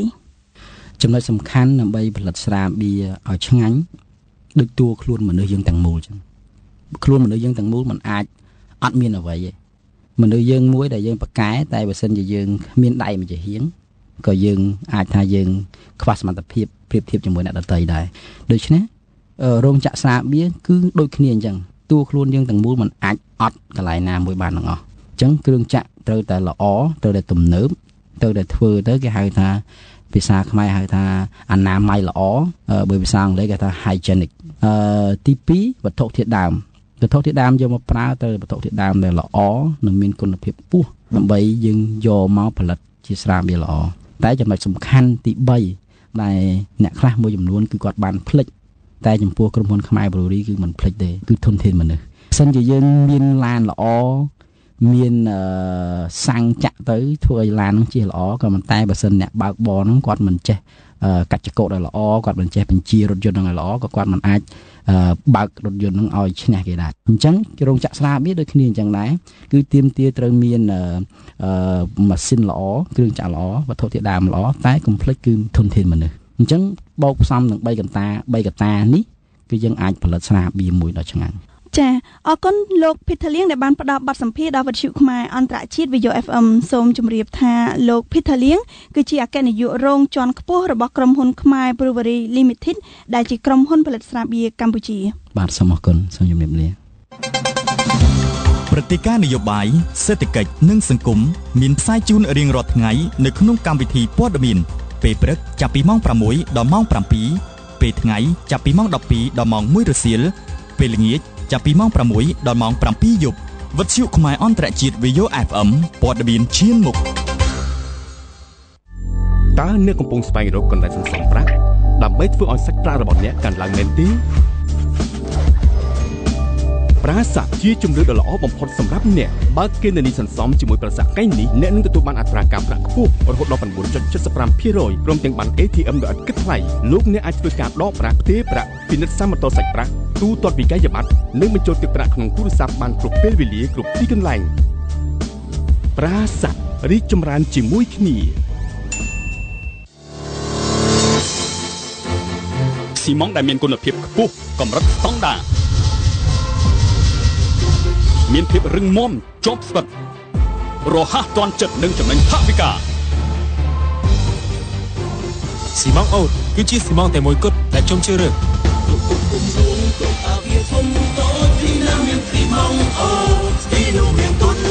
ស៊ីម៉ងអូតនិមិត្តសញ្ញាបញ្ជាក់ពីគុណភាពបទពិសោធន៍ជាង100ឆ្នាំរបស់យើងធ្វើឲ្យយើងយល់ច្បាស់ពីភាពចាំបាច់នៃការរីកចម្រើនពីចំនួនមួយទៅចំនួនមួយទៀតដូច្នេះហើយយើងតែងតែនៅក្បែរលោកអ្នកជានិច្ចដើម្បីជួយសម្រេចគោលដៅអនាគតលោកអ្នកធនាគារហុងលីអុងជឿជាក់តាំងពីឆ្នាំ1905បទយកការផ្សាយស្ពតពាណិជ្ជកម្មពីផលិតផលគ្រឿងស្រវឹងគឺជាកត្តាមួយដែលជំរុញឲ្យប្រជាពលរដ្ឋចង់ទទួលទានគ្រឿងស្រវឹងហើយការទទួលទានគ្រឿងស្រវឹងនេះបានក្លាយជាបញ្ហាប្រឈមយ៉ាងធ្ងន់ធ្ងរទៅនឹងគ្រោះថ្នាក់ចរាចរណ៍នៅក្នុងសង្គមកម្ពុជាបច្ចុប្បន្នដូច្នេះដើម្បីកាត់បន្ថយនៅអត្រាគ្រោះថ្នាក់ចរាចរណ៍ត្រូវកាត់បន្ថយនៅការសេពគ្រឿងស្រវឹងហើយដើម្បីកាត់បន្ថយការសេពគ្រឿងស្រវឹងនេះគឺត្រូវតែលុបបំបាត់ចោលនៅស្ពតពាណិជ្ជកម្មដែលមានការលើកទឹកចិត្តដល់អតិថិជនឲ្យមានការទទួលទានគ្រឿងស្រវឹងនោះបញ្ហាទាំងអស់នេះត្រូវបានលើកឡើងនៅក្នុងវគ្គបណ្ដុះបណ្ដាលអ្នកសារព័ត៌មានស្ដីពីសុវត្ថិភាពចរាចរណ៍ផ្លូវគោកនិងការបើកបរពេលស្រវឹងនៅថ្ងៃទី17ធ្នូនៅក្នុងអគារបណ្ដុះបណ្ដាលនៃមន្ទីរពេទ្យជាតិចាំមន្ទីរពេទ្យកុមារជាតិរាជធានីភ្នំពេញជាបន្តសូមលោកអ្នកនាងស្ដាប់បទយកានេះដែលរៀបចំឡើងដោយសាវិសាលគ្រោះថ្នាក់ចរាចរណ៍កំពុងក្លាយជាបញ្ហាប្រឈមយ៉ាងខ្លាំងនៅក្នុងប្រទេសកម្ពុជាបច្ចុប្បន្នដែលបានឆក់យកជីវិតប្រជាពលរដ្ឋរាប់ពាន់នាក់ក្នុងមួយឆ្នាំមូលហេតុចម្បងនៃការកើតមានគ្រោះថ្នាក់ចរាចរណ៍នេះត្រូវបានគេដាក់បន្ទុកស្ទើរតែទាំងស្រុងទៅលើការសេពគ្រឿងស្រវឹងការសេពគ្រឿងស្រវឹងនេះភាគច្រើនបណ្ដាលមកពីការលើកទឹកចិត្តដោយមានការឈ្នះរង្វាន់និងពាក្យស្លោកមួយចំនួនដែលមានអត្ថន័យលើកតម្កើងគុណភាពគ្រឿងស្រវឹងតាមរយៈស្ពតពាណិជ្ជកម្មដូច្នេះដើម្បីចូលរួមចំណែកកាត់បន្ថយនៅអត្រាស្លាប់និងរបួសដោយគ្រោះថ្នាក់ចរាចរណ៍នៅក្នុងប្រទេសកម្ពុជានៅថ្ងៃទី17ខែធ្នូនេះមន្ត្រីតំណាងក្រសួងសុខាភិបាលនិងអង្គការសង្គមស៊ីវិលពាក់ព័ន្ធមួយចំនួនបានរួមគ្នារៀបចំវគ្គបណ្ដុះបណ្ដាលមួយដល់អ្នកសារព័ត៌មានក្នុងការសរសេរអត្ថបទប្រកបដោយវិជ្ជាជីវៈត្រឹមត្រូវដើម្បីផ្សព្វផ្សាយដល់សាធារណជនឲ្យបានដឹងអំពីការប្រើប្រាស់គ្រឿងស្រវឹងដែលបង្កឲ្យមានការពាក់ព័ន្ធទៅនឹងគ្រោះថ្នាក់ចរាចរណ៍លោកអ៊ុចកុសលអ្នកសារព័ត៌មានមកពីកាសែតកោះសន្តិភាពបានបញ្ជាក់ថាវគ្គបណ្ដុះបណ្ដាលនេះពិតជាមានសារៈសំខាន់ខ្លាំងណាស់សម្រាប់អ្នកសារព័ត៌មានទាំងអស់ព្រោះថាកន្លងមកគ្រោះថ្នាក់ចរាចរណ៍ភាគច្រើនកើតឡើងដោយសារតែការបើកបរក្រោមឥទ្ធិពលគ្រឿងស្រវឹងចំពោះវគ្គបណ្ដុះបណ្ដាលខ្ញុំយល់ឃើញថាវាល្អសម្រាប់ដែលអង្គការគេយកប្រធានបទនឹងយកមកធ្វើសិក្ខាសាលាដល់អ្នកសារព័ត៌មានយើងអស់គ្នាអញ្ចឹងណាព្រោះខ្ញុំឃើញថាយើងសង្កេតឃើញថាឥឡូវគ្រោះថ្នាក់ចរាចរណ៍នៅភ្នំពេញយើងក៏ដូចនៅតាមបណ្ដាខេត្តណាពេលយើងមើលព័ត៌មានទៅភាគច្រើនមានគ្រោះថ្នាក់ចរាចរណ៍មូលហេតុដោយសារតែគ្រឿងស្រវឹងនឹងការសេពគ្រឿងស្រវឹងស្រានឹងហើយភាគច្រើនកើតឡើងនៅពេលយប់អញ្ចឹងណាលោកអ៊ុចកុសលបានបន្តថាបន្ទាប់ពីបញ្ចប់វគ្គបណ្ដុះបណ្ដាលនេះ លោកនឹងសរសេរអត្ថបទស្ដីពីការប្រើប្រាស់គ្រឿងស្រវឹងដើម្បីផ្សព្វផ្សាយដល់សាធារណជនឲ្យបានដឹងចំពោះខ្ញុំក្នុងនាមជាអ្នកសារព័ត៌មានម្នាក់ដែរអញ្ចឹងណាខ្ញុំគិតថាពេលដែលខ្ញុំរៀនវគ្គនេះចប់ខ្ញុំនឹងសរសេរអត្ថបទមួយតាក់ទងទៅនឹងការសេពគ្រឿងស្រវឹងដែលបណ្ដាលឲ្យមានគ្រោះថ្នាក់ចរាចរណ៍នោះអញ្ចឹងទៅខ្ញុំនឹងសរសេរដើម្បីឲ្យអ្នកអានក៏ដូចជាប្រជាពលរដ្ឋយើងយល់ដឹងឲ្យបានច្បាស់ពីបញ្ហាហ្នឹងជាមួយគ្នានេះលោកវិនជុនហៀតមកពីទស្សនាបដីខ្មែរអប្សរាបាននិយាយថាវគ្គបណ្ដុះបណ្ដាលនេះល្អសម្រាប់អ្នកសារព័ត៌មានក្នុងការសរសេរអត្ថបទឲ្យចំចំណុចស្ដីពីការប្រើប្រាស់គ្រឿងស្រវឹងថាតើការប្រើប្រាស់គ្រឿងស្រវឹងនេះអាចផ្ដល់ផលលំបាកអ្វីខ្លះលោកបន្តថាវគ្គបណ្ដុះបណ្ដាលនេះនៅមិនទ្រាំគ្រប់គ្រាន់នៅឡើយទេព្រោះថាវាគ្រាន់តែជាជំហានដំបូងសម្រាប់អ្នកសារព័ត៌មានដូច្នេះលោកជុនហៀតស្នើឲ្យមានវគ្គបណ្ដុះបណ្ដាលស្ដីពីសុវត្ថិភាពចរាចរណ៍និងការបើកបរពេលស្រវឹងនេះជាបន្តទៀតដល់អ្នកសារព័ត៌មានវាល្អសម្រាប់អ្នកសារព័ត៌មានដោយសារអ្នកសារព័ត៌មានវាមិនមានមូលដ្ឋានគ្រឹះក្នុងការសរសេរចំណុចអីមួយឲ្យចំទេណាដល់អញ្ចឹងយើងបានចូលរួមវគ្គសិក្ខាសាលាស្ដីពីការប្រើប្រាស់គ្រឿងស្រវឹងអញ្ចឹងទៅយើងអាចដឹងថាគ្រឿងស្រវឹងហ្នឹងវាធ្វើឲ្យប៉ះពាល់យ៉ាងម៉េចខ្លះចំពោះអ្នកប្រើគ្រឿងស្រវឹងហ្នឹងប៉ុន្តែសម្រាប់អ្នកសារព័ត៌មានសម្រាប់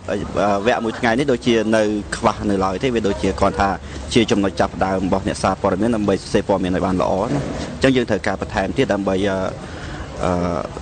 សូមស្នើព័ត៌មានវគ្គសិក្ខាសាលាដូចនេះបន្ថែមឲ្យបានច្រើនទៀតដើម្បីពង្រឹងសមត្ថភាពអ្នកសារព័ត៌មានឲ្យកាន់តែប្រសើរឡើងដល់ឡែកកញ្ញាយ៉ានសំនៀងជាពិធីការនីនិងជាអ្នកផលិតកម្មវិធីសុខភាពនៅស្ថានីយ៍ទូរទស្សន៍ប៉ូលីស5បានបញ្ជាក់ផងដែរថានៅក្នុងប្រទេសកម្ពុជាបច្ចុប្បន្នតាមការសង្កេតឃើញគឺគ្រោះថ្នាក់ចរាចរណ៍កើតឡើងភាគច្រើនដោយសារតែការប្រើប្រាស់គ្រឿងស្រវឹងដូច្នេះដើម្បីកាត់បន្ថយនៅគ្រោះថ្នាក់ចរាចរណ៍គួរតែរួមគ្នាកាត់បន្ថយនៅការប្រើប្រាស់គ្រឿងស្រវឹងបើនិយាយពីបញ្ហាគ្រោះថ្នាក់ចរាចរណ៍វាកើតឡើងក្រោមរូបភាពគ្រឿងស្រវឹងហ្នឹងវាច្រើនមែនតើយើងដឹងថាកើតច្រើនជាចុងក្រោយបើខ្ញុំសូមអំពាវនាវណាបើសិនជាគិតថាអាចលឺទៅដល់ពួកគាត់គឺល្អបំផុតទេព្រោះថាយើងទាំងអស់គ្នាចូលរួមកាត់បន្ថយការទទួលទានគ្រឿងស្រវឹងបើសិនជាមិនអាចឈប់បានព្រោះថាយើងដឹងថាគ្រោះថ្នាក់ចរាចរណ៍កើតមានសពថ្ងៃនេះគឺកើតឡើងដោយសារតែគ្រឿងស្រវឹងហ្នឹងមានចំនួនច្រើនមែនតើជាពិសេសកើតឡើងនៅពេលយប់ការប្រើប្រាស់គ្រឿងស្រវឹងមិនត្រឹមតែបង្កឲ្យមានគ្រោះថ្នាក់ចរាចរណ៍ប៉ុណ្ណោះទេថែមទាំងបង្កឲ្យមានផលប៉ះពាល់ធ្ងន់ធ្ងរទៅដល់សុខភាពដូចជាកើតជំងឺមហារីកជំងឺទឹកនោមផ្អែមជំងឺថ្លើមនិងជំងឺផ្សេងៗទៀតនេះជាការលើកឡើងរបស់លោកសុគង្គអនុប្រធាននាយកដ្ឋានក្រសួងសុខាភិបាលនៅក្នុងវគ្គបណ្ដុះបណ្ដាលអ្នកសារព័ត៌មានស្ដីពីសុវត្ថិភាពចរាចរណ៍ផ្លូវគោកនិងការបើកបរពេលស្រវឹងនៅថ្ងៃទី17ខែធ្នូនេះវិភាសាគ្នាណាពីផលប៉ះពាល់នៃការប្រើគ្រឿងស្រវឹងទៅលើសុខភាពក្នុងនោះមានការប៉ះពាល់រយៈពេលខ្លីនិងរយៈពេលវែងបាទថាបើយើងធ្វើឃ្លីនតើមានផលប៉ះពាល់អ្វីខ្លះហើយបើសិនជាយើងនឹងបបិទការប្រើប្រាស់គ្រឿងស្រវឹងរយៈពេលយូរទៀតយើងនឹងប៉ះពាល់យើងនឹងមិនហើយក្នុងនោះខ្ញុំនឹងជាប់កត្តាខាងវិថីនៃជំងឺឆ្លងចូលរួមដែរព្រោះកត្តាគ្រឿងស្រវឹងវាក៏ជាផ្នែកមួយនៃចំណោកត្តានៃអនុភ័យនឹងឆ្លងទួយទាក់ទងនឹងកិច្ចការបត់នៃការរស់នៅរបស់យើងបាទអញ្ចឹងវាអាចនាំឲ្យមានការជំងឺដែរគឺកត្តាការក្រោយការស្លាប់ទាក់ទងនឹងក្នុងឯបាទទាក់ទងនឹងជំងឺមហារីកសិតតែជំងឺមួយដែលពុំពេញនិយមហើយដល់ឡែកលោកមុំគង់នាយកប្រតិបត្តិអង្គការចលនាដើម្បីសុខភាពកម្ពុជាបានបញ្ជាក់ថាដើម្បីចូលរួមក្នុងការកាត់បន្ថយនៅអត្រាគ្រោះថ្នាក់ចរាចរណ៍គួរគប្បីត្រូវមានវិធានការឲ្យមានប្រសិទ្ធភាពដូចជាការហាមឃាត់ការផ្សព្វផ្សាយស្ពតពាណិជ្ជកម្មគ្រឿងស្រវឹងការដំឡើងថ្លៃពន្ធគ្រឿងស្រវឹងដាក់កំហិតពេលវេលានិងកន្លែងលក់គ្រឿងស្រវឹងនិងមានវិធានការមួយចំនួនទៀតហើយវិធានការដែលមានប្រសិទ្ធភាពដើម្បីកាត់បន្ថយការគ្រោះថ្នាក់បណ្ដាលមកពីគ្រឿងស្រវឹងនេះបាទដោយដែលអង្គការសុខភាពពិភពលោកបានលើកឡើងហើយទី1គឺការផ្សាយពាណិជ្ជការហាមឃាត់ការផ្សាយពាណិជ្ជកម្មគ្រឿងស្រវឹងដែលបច្ចុប្បន្ននេះយើងឃើញថាកំពុងមានភាពកក្រឹកកក្រែងពេញបន្ទុកនៅប្រទេសកម្ពុជាយើងហើយការដំឡើងពន្ធគ្រឿងស្រវឹងដើម្បីផលិតផលគ្រឿងស្រវឹងកើនឡើងដែលយើងឃើញថាបច្ចុប្បន្ននេះគ្រឿងស្រវឹងនៅប្រទេសកម្ពុជាយើងគឺមានតម្លៃថោកយ៉ាងមែនទែនដែលលើកទឹកចិត្តឲ្យមានអ្នកប្រើប្រាស់យ៉ាងច្រើនហើយនឹង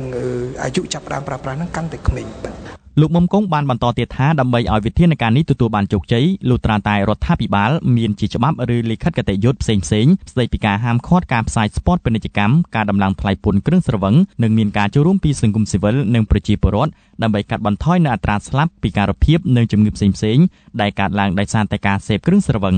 ដើម្បីឲ្យវិធានការទាំងអស់នេះត្រូវបានអនុម័តទោះតែរដ្ឋាភិបាលយើងមានជាច្បាប់ឬលិខិតគតិយុត្តផ្សេងហើយនៅមានការចូលរួមចំណែកពីប្រជាពលរដ្ឋក៏ដូចជាអ្នកសារព័ត៌មានក៏ដូចជាក្រមសង្គមស៊ីវិលជាដើមដើម្បីជំរុញឲ្យរដ្ឋាភិបាលឲ្យមានច្បាប់ឬលិខិតគតិយុត្តទាំងនេះបាទដើម្បីរួមចំណែកកាត់បន្ថយអត្រាស្លាប់អត្រាពិការភាពឬក៏អត្រាកើតជំងឺរបស់ប្រជាពលរដ្ឋកម្ពុជាយើងដែលបណ្ដាលមកពីការប្រើប្រាស់គ្រឿងស្រវឹងបាទគូបញ្ជាក់ថាបើតាមរបាយការណ៍របស់អង្គការ GOSP បានបង្ហាញថាក្នុងមួយថ្ងៃនៅទូទាំងពិភពលោកមនុស្សស្លាប់ដោយសារគ្រោះថ្នាក់ចរាចរណ៍មានចំនួនរហូតដល់ទៅ 3000 នាក់ដោយឡែកបើតាមរបាយការណ៍របស់នគរបាលចរាចរណ៍ផ្លូវគោកនៃអគ្គស្នងការនគរបាលជាតិកម្ពុជាបានបង្ហាញថា9ខែដើមឆ្នាំ2013នេះគ្រោះថ្នាក់ចរាចរណ៍បានកើតឡើងចំនួន 3306 លើកបណ្ដាលឲ្យមានអ្នកស្លាប់ចំនួន 1519 នាក់បើប្រៀបធៀបទៅនឹងរយៈពេលដូចគ្នាកាលពីឆ្នាំ2012មានចំនួន 3349 លើកមានចំនួនអ្នកស្លាប់ 1518 នាក់ដូច្នេះគឺមានការថយចុះចំនួន 88 លើកស្មើនឹង 3% ប៉ុន្តែចំនួនអ្នកស្លាប់មានការកើនឡើងម្នាក់វិទ្យុខ្មែរអន្តរជាតិ VAYO FM ផ្សាយជូនលោកអ្នកស្ដាប់19ម៉ោងក្នុងមួយថ្ងៃនិងជារៀងរាល់ថ្ងៃការផ្សាយគ្រប់ដណ្ដប់18ខេត្តក្រុងទូទាំងផ្ទៃប្រទេសតាមរយៈស្ថានីយ៍ផ្សព្វផ្សាយចំនួន4នៅរាជធានីភ្នំពេញ FM 105.5 MHz ខេត្តប្រសេនុ FM 102.5 MHz ខេត្តបាត់ដំបងនិងខេត្តសៀមរាប FM 88 MHz បន្ថែមពីនេះវិទ្យុ VAYO FM មានវិសាលភាពផ្សព្វផ្សាយទូទាំងសកលលោកពីគេហទំព័រដ៏មានប្រជាប្រិយភាព www.vayofm.com ទំនាក់ទំនងផ្សាយពាណិជ្ជកម្មតាមរយៈលេខ077 60 85 88 016 37 71 71ទិញផ្ទះក្នុងក្តីស្រមៃរបស់អ្នកជាមួយអត្រាការប្រាក់ត្រឹមតែ 6.99% ប៉ុណ្ណោះក្នុងមួយឆ្នាំពីធនាគារហងលីអុងទូរស័ព្ទលេខ023 999 711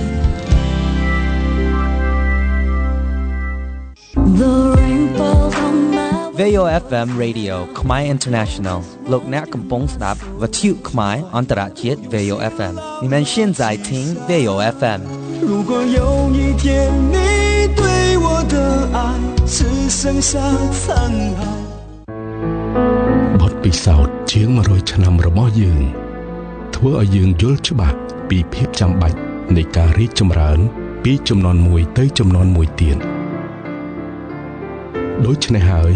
យើងតែងតែនៅក្បែរលោកអ្នកជានិច្ចដើម្បីជួយសម្រេចគោលដៅអនាគតលោកអ្នកធនាគារហុងលីអុងជឿជាក់តាំងពីឆ្នាំ1905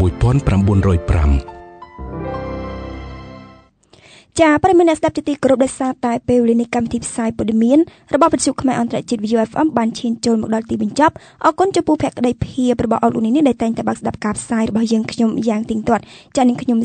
ក៏សូមអរគុណផងដែរដល់រៀមចម្រើនដែលបានជួយខាងផ្នែកបច្ចេកទេសខណៈនេះនាងខ្ញុំខនចម្ប៉ារួមនឹងសហការីកម្មវិធីព័ត៌មានទាំងអស់សូមអរគុណនិងសូមគោរពលា